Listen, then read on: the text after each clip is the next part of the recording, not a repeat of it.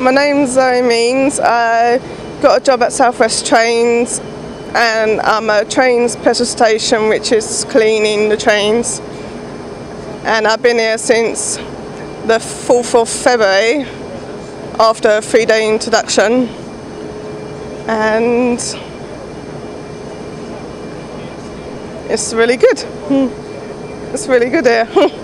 Everybody's nice to who I've met. Even the guards and the platform people. Yeah, they're all nice. It's good fun. I'm Shane Sells. I'm a apprentice at Waterloo, cleaning the trains. How it started, I come in unemployed from being a carer.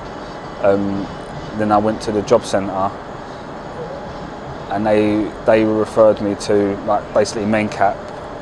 And since then, my life's just been on a really good journey. Dennis is a really friendly, happy manager.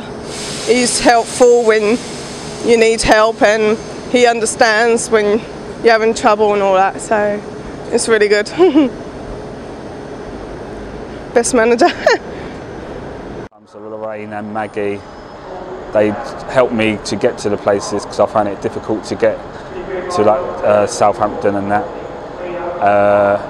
helped me a lot and helped me revise for the tests and that for the job. And Mencap helped me out really a lot.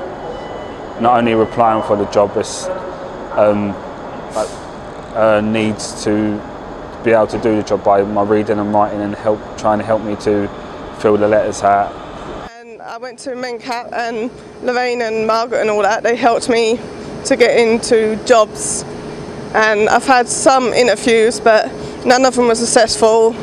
And I finally had an interview here and was successful. I feel on top of the world, coming so far in such a short time, and being able to support my family, even treat my family, and even treat myself, and even going on a honeymoon a year after when I got married.